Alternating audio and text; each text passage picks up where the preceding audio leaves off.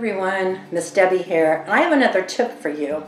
This video has to do with how we can help with the structure and the routine and the sequencing in your classroom and the importance of it.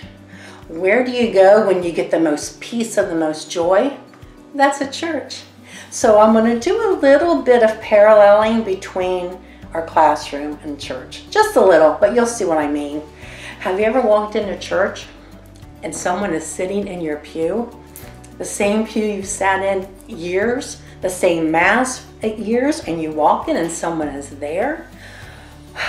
You feel, did they forget about me? Don't they know that's where I sit? Then after you take a deep breath and you realize, oh, this is all a good thing. We have new people joining our parish, so that's good.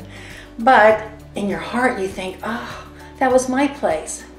Can you imagine what a child feels like when they walk in and no one recognizes them, no one greets them? So here's my greeting plate again. Make sure you greet every child every day, eye to eye.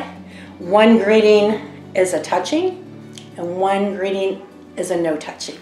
So after you're in your pew, it's time to prepare your hearts and your soul to talk to God. So that's usually when we pray.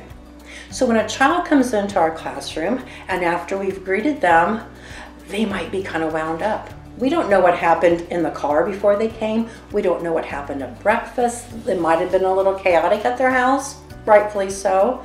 So we want to give them the time to kind of decompress.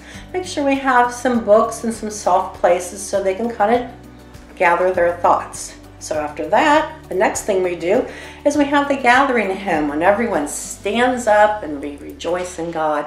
We all sing the same song. We're singing together.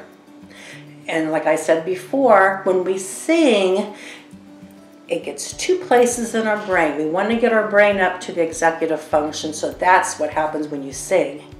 And here's another thing. You ever ask someone a question and they'll say, let me think about that.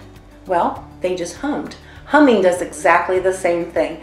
So it's kind of funny when you are aware of that, you see people that, they're humming. They're getting their brain up to their executive function so they make a better decision.